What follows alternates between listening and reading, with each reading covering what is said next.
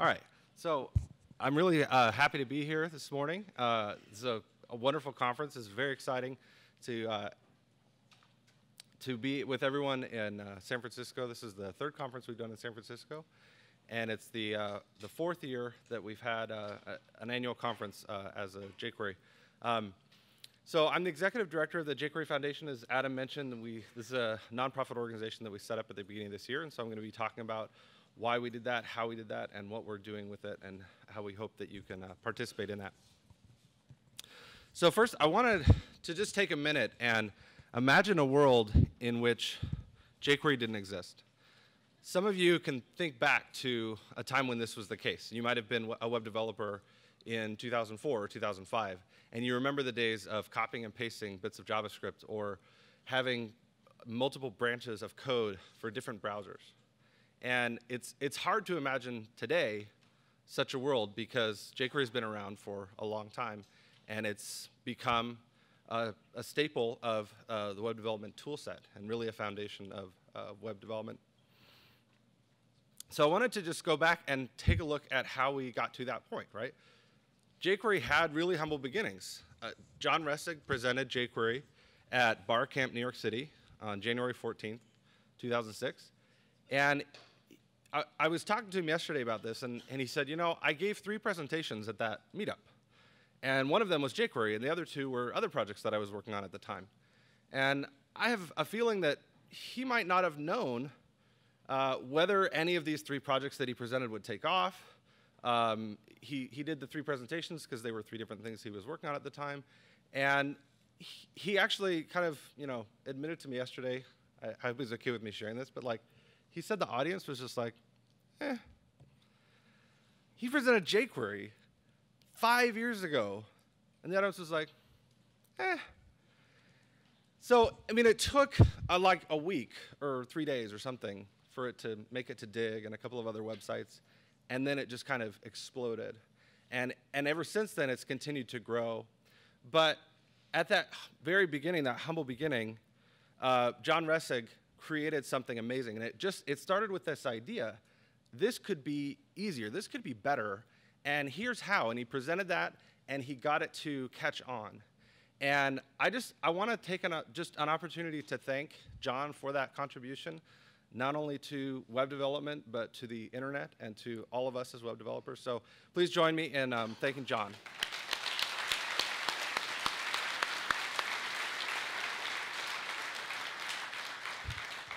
I was interviewed recently because John was nominated for an award for a technical publication as one of the top innovators in the last 10 years.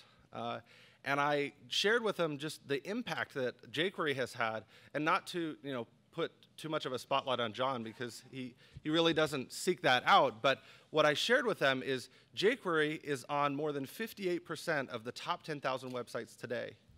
And if you look at the top 50 JavaScript technologies, and you can do this on builtwith.com/JavaScript, of the top 50 JavaScript technologies, 25 of them are based on jQuery.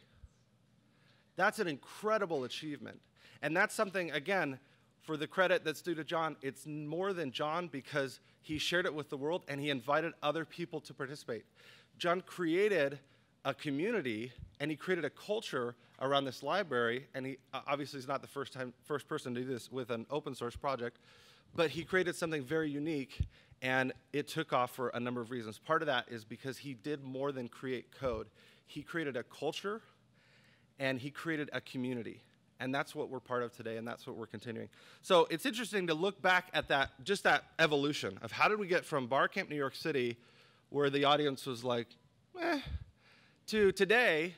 Some would say, as Yehuda said last year at one of our conferences, jQuery is the standard library of the web. Now, the first few years, John Resig's PayPal account was how this project was run. And it's really interesting to look. We had 3 conferences. The first conference had 75 attendees. The second conference had 150 attendees. The third conference, we had 200 or 300 attendees. All 3 of these conferences were run out of John Resig's PayPal account.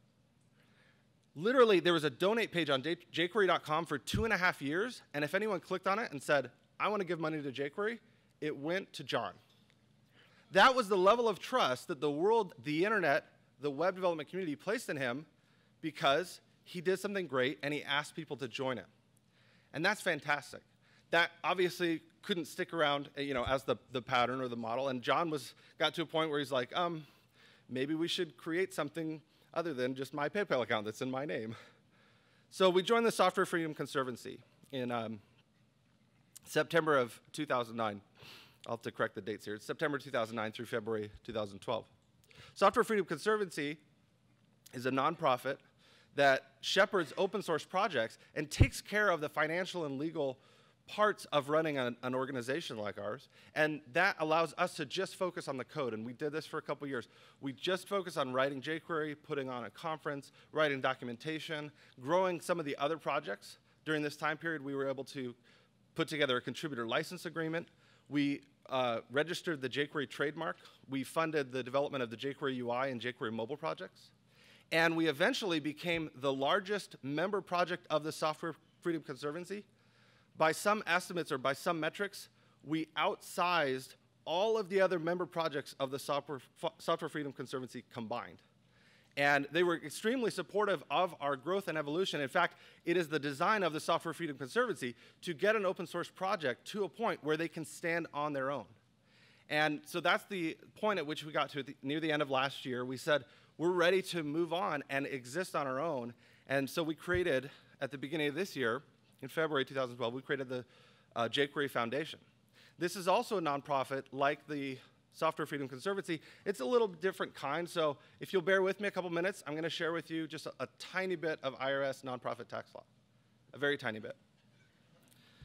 So the jQuery Foundation is a 501c6 nonprofit. Now, you might be familiar with 501c3s. They're somewhat more common. They're what's called a charitable nonprofit. They might be educational, could be a museum, it could be an organization trying to help people in need. They benefit, a 501c3 benefits the public good. A 501c6 nonprofit is created as what's called a trade association. So an example you might be familiar with is the NFL. The National Football League. The National Football League is a nonprofit. The Jets are awesome.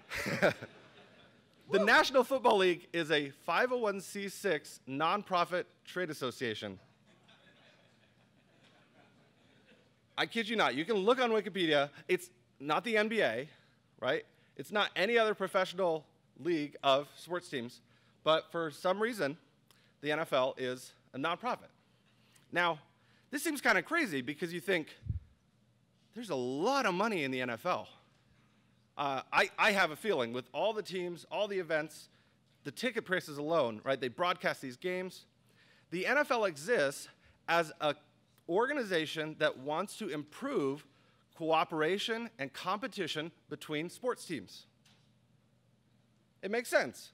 And that's how it reads into law as far as them being granted this nonprofit status. They're a trade association, and they want to improve the sport of football and improve the environment that allows that sport to, to thrive. So we are similar to that, except we aren't playing sports, right? But we are a trade association.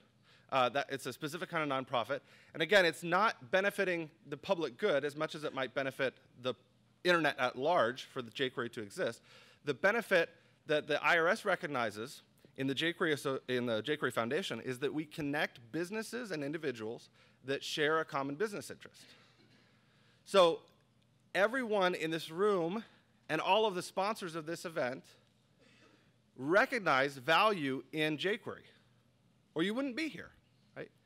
Either you were anxious to come to this conference, or your employer was anxious for you to come to this conference because of the value that it provides to know jQuery, to use jQuery, and benefits see the same value. Some of the companies see the same value. Some of the companies see that in contributing to jQuery, in using jQuery, in recruiting talented JavaScript, jQuery web developers.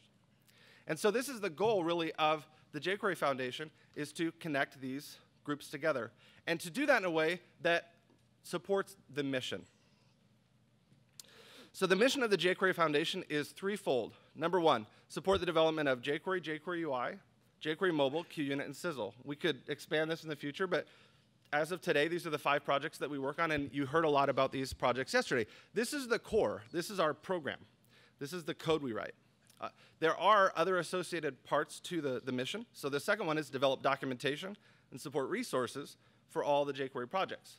So those same projects we saw on the previous slide, jQuery, jQuery UI, jQuery Mobile, QUnit, Sizzle, we want to make sure that they're easy to use, easy to learn, easy to understand. We don't provide training, as an example. There are many companies that provide training, but we work with companies that provide training. For example, Boku offered the jQuery training that was right before this conference, and they and other companies such as Append2 and Jupyter IT have done the same at other events, and will do so in the future.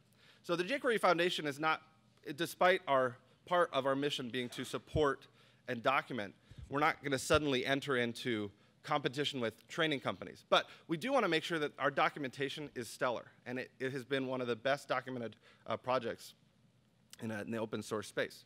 Now, the third part of our mission is we want to foster and grow the jQuery community. And events are one of the ways in which we do that. We also have online, we have a lot of different ways that people can contribute to the project. They can get help. They can form local meetups. They can contribute on the forum, answer questions. And we've seen this community grow, and we want to continue we want it to continue to grow. And we also want our team to grow, right? Our team today is about 50 people. And last night we had an awesome hackathon. We had about 75 people stick around for 4 hours. And I recognized, by the end of the night, I had a number of team leads come up to me and indicate some people that would be really great potential contributors to some of the jQuery projects that we've got going on. So this is part of it too, right?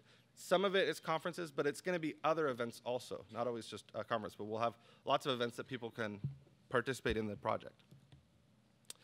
So we've created a membership program for the jQuery Foundation, and the membership program is both for companies and individuals. So companies can join the jQuery Foundation, and they can find benefit and value in that. Individuals can join the jQuery Foundation, and they get a different set of benefits. So for companies, they might be seeking out website recognition. Maybe they want to be recognized for the contribution they make to jQuery by us thanking them publicly by saying, this company supports jQuery, and we put their logo on our website. A lot of companies find value in this because about 7 million web and mobile developers visit our website every month, about 30 million times. So that's a lot of the leading web developers visiting jQuery.com, jQueryUI.com, jQueryMobile.com, jQuery.org. We have about 30 websites. We worked on 10 or 15 of them last night during the hackathon, which was really fantastic. We're preparing a full redesign and a full relaunch of all of our website properties. And this will be part of that, to recognize these companies that have decided to join the jQuery Foundation. Another benefit that companies seek in joining the jQuery Foundation is conference benefits. So they get discounted conference sponsorship packages. They might get a booth at a discount to present at the conference. They also get recognized on special signage at the conference. So you've seen banners during this conference for the conference sponsors. There's also some banners that are recognizing the members of the jQuery Foundation. At all our events throughout the year, we're going to recognize those members that join by paying annual dues in support of our mission. And finally, a member of the jQuery Foundation at the silver level or higher can host a jQuery event.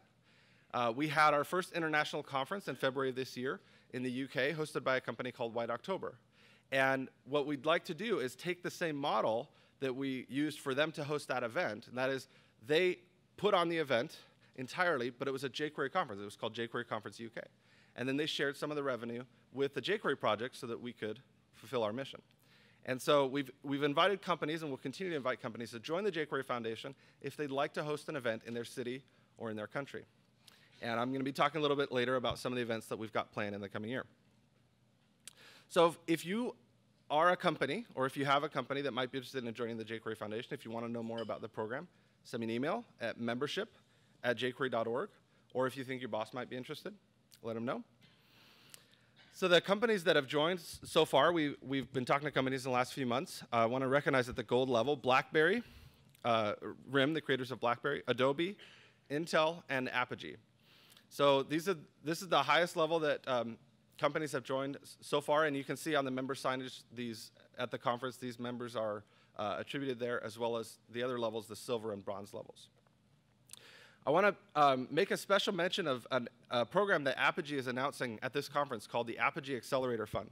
So they're providing $10,000 for startup projects that make use of their usergrid.com, either the hosted service or the open source version. They won't take ownership of the code you write. You can use the money however you want, and they want feedback, right? They want to improve their product. So the only thing they ask is that you have fun and that you ship something. Now, they've made a unique commitment to the jQuery project, and that is that for jQuery and jQuery Mobile, they're booking one spot in this fund, that's $10,000, toward a project that uses jQuery, and another $10,000 spot for a project that uses jQuery Mobile. So these are the only technologies that have pre-reserved slots in this fund. So if you want to know more, go to apogee.com/jQuery. And again, thanks Apogee and all the other gold level members.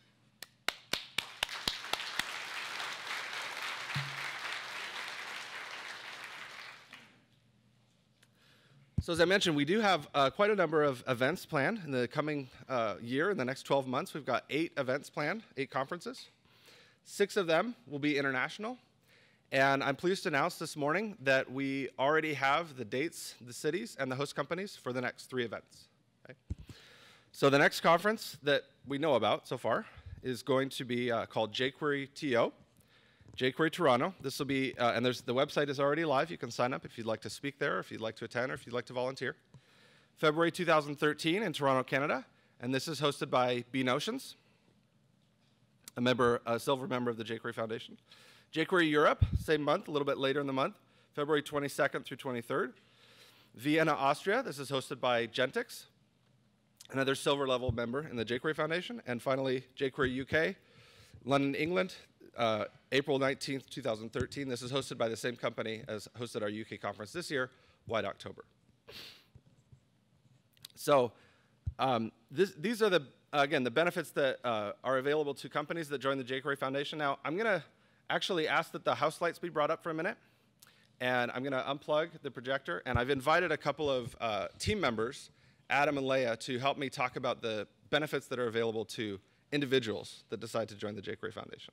So can we bring up the lights?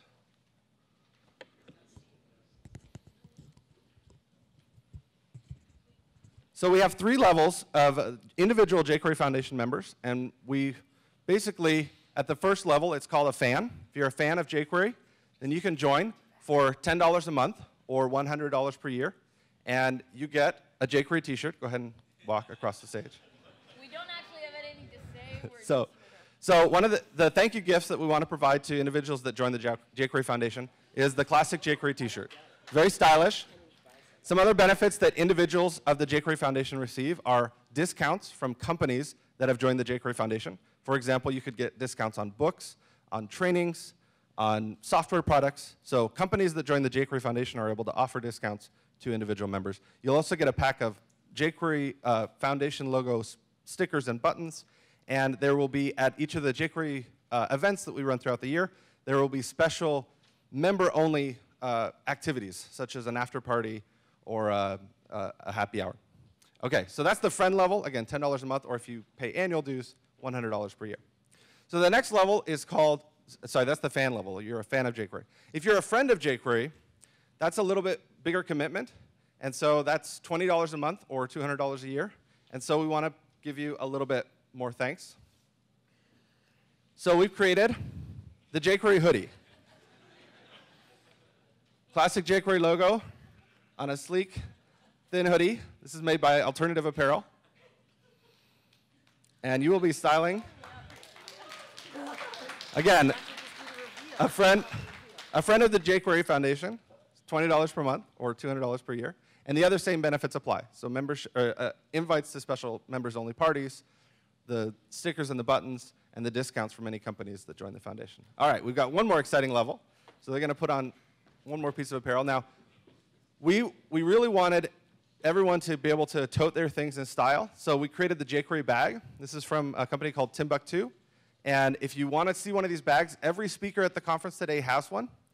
There are 2 sizes. The speaker bags that you might find, if you run into a speaker, there's size medium. That's the one that Adam is holding. And then Leia has the small size. The small size is really good for like a 15 to 17-inch or sorry, 13 to 15-inch laptop. The large size, medium size is great for up to a 17-inch laptop. This is called the Hero level. So same benefits apply, and this is $40 per month or $400 per year. So this individual membership program will be launching in the next couple of weeks. We made some really good progress last night. One of the teams was working on the PayPal integration. We're going to use PayPal subscriptions for people to join the jQuery Foundation and make a donation to support our mission. So thank you to Adam and Leia.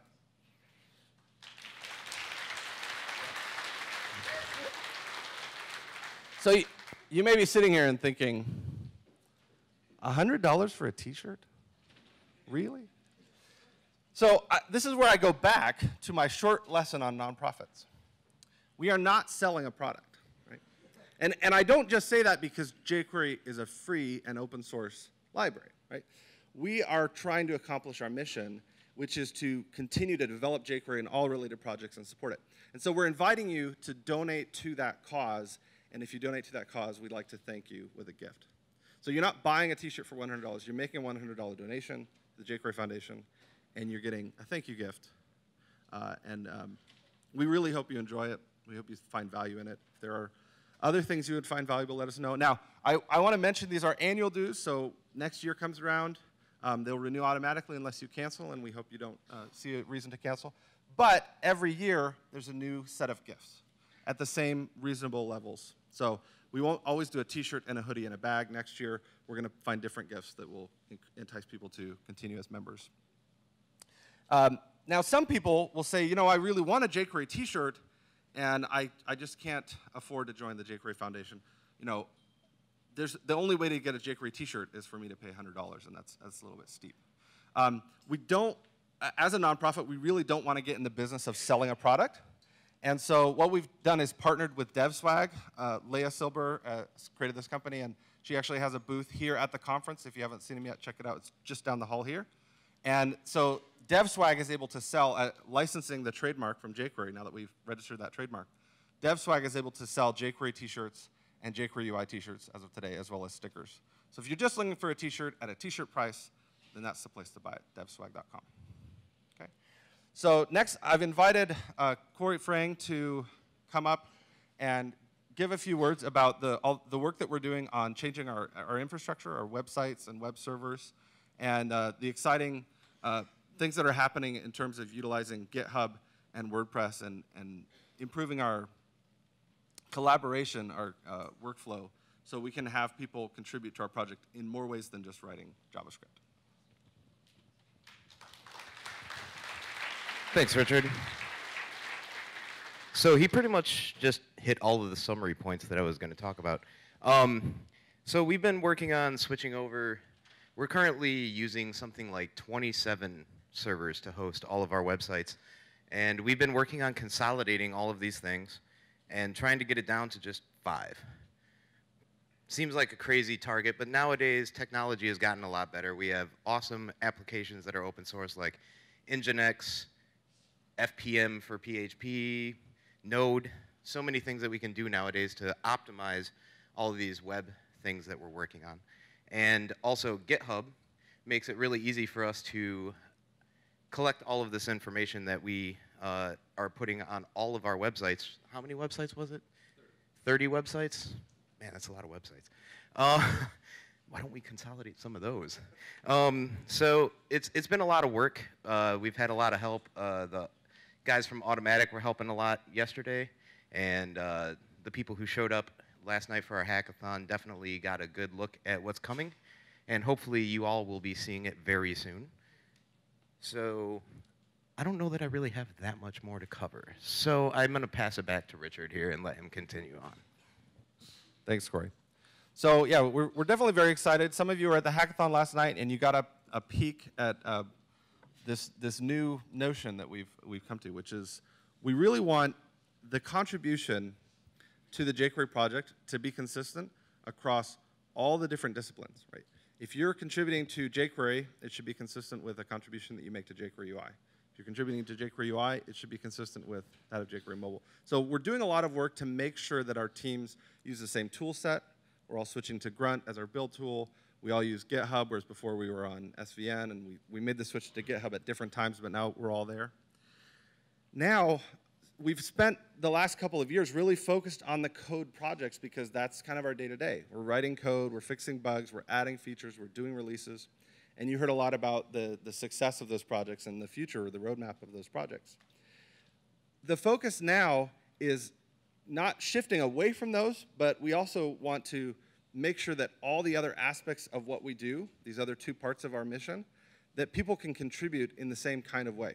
So if you can't necessarily fix a bug in jQuery, but you want to help, then it should be the same process to contribute. Maybe you see something on jQuery.org that you think could be improved. Maybe a paragraph could be worded better, right?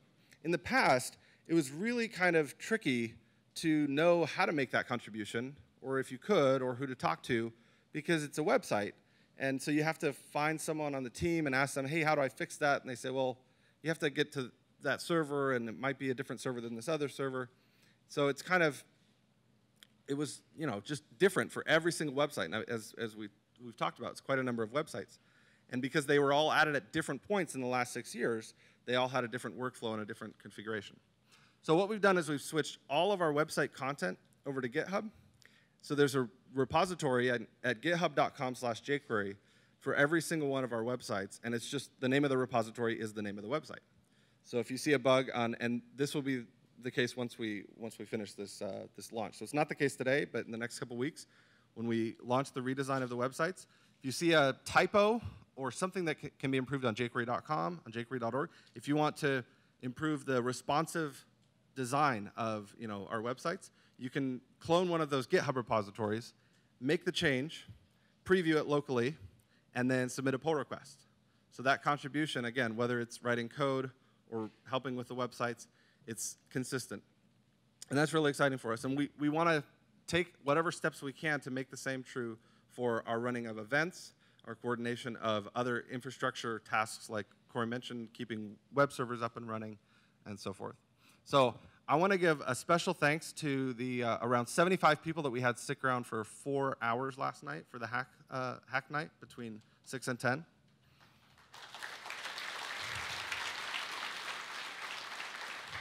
And again, thanks to ShareThrough for sponsoring that. So we had again about 75 people. We had teams of 3 to 5 people. There was a team lead for each team.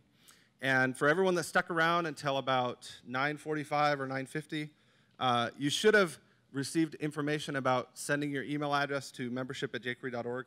If you haven't done that, if you were there the full 4 hours and you haven't done that, just shoot your name and email address to membership@jQuery.org. What we announced late last night as people were leaving is that every participant in the hack night last night gets a free 1-year membership in the jQuery Foundation. Basically, they paid their dues last night by donating 4 hours of their time to help in our website redesign project. So thanks very much.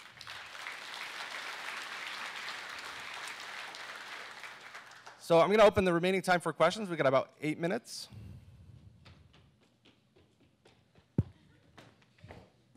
Questions? You don't want any lights, do you, Adam? Oh, no. Okay. Anybody? Oh. There's one here.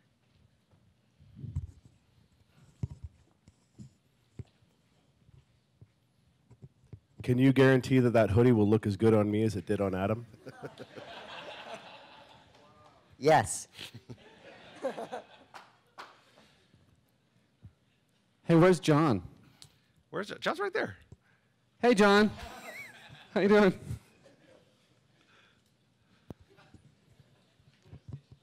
Are jQuery Foundation donations tax deductible or no? So you'll have to ask a tax advisor for tax advice. That's the technical answer to that question. My understanding, and I'm not a tax accountant or a tax attorney, my understanding is that generally donations to a 501c3 charitable nonprofit are tax deductible. Again, it depends on the individual situation. And a donation by an individual that you would normally exempt, donations to a 501c6 nonprofit are not tax deductible.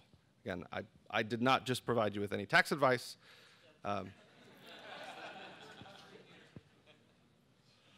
Yeah, we're working on a CLA and a CYA up here. I have a question.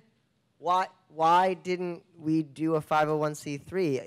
Isn't like jQuery essentially synonymous with the public good writ large? That's a really good question, Adam.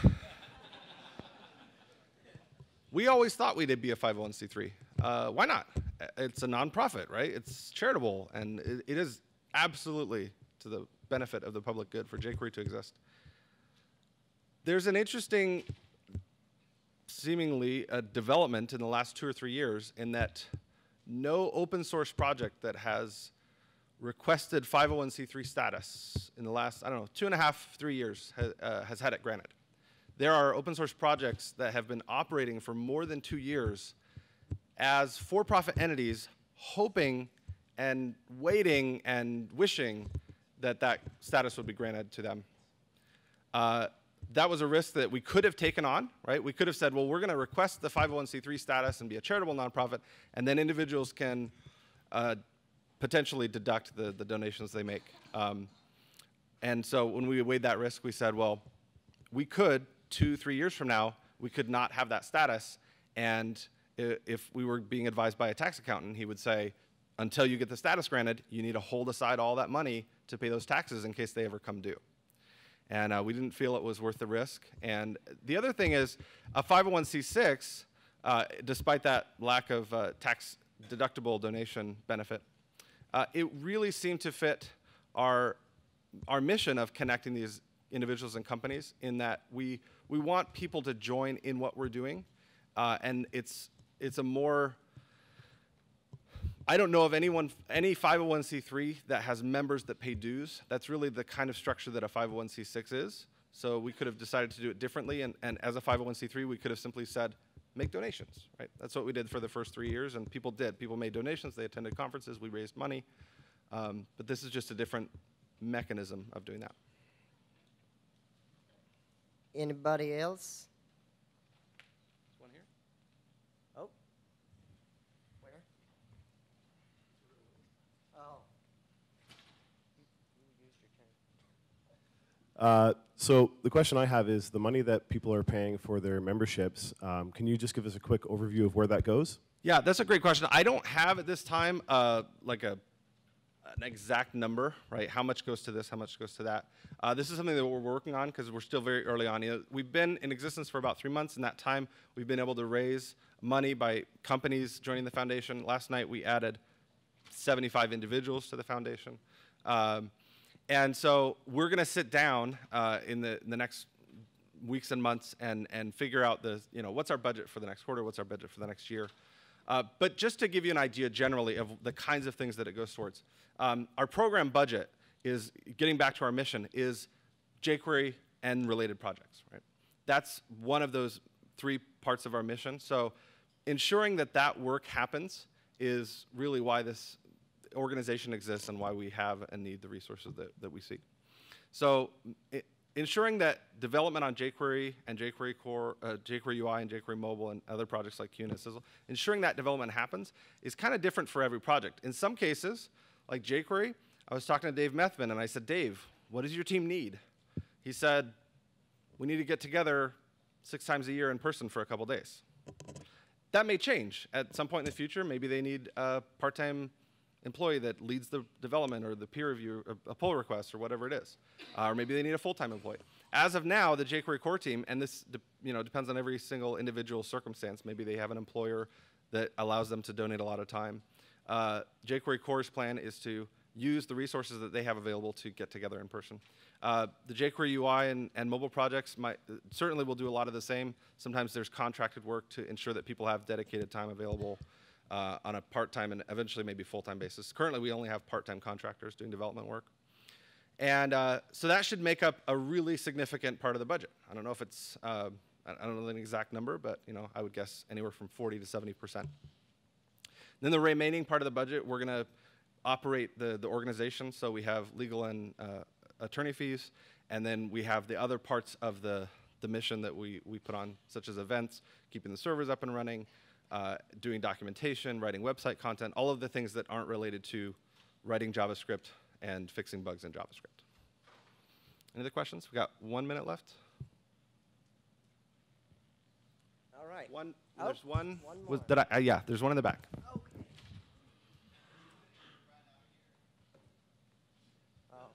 You just want to see Adam run? Is that what I heard?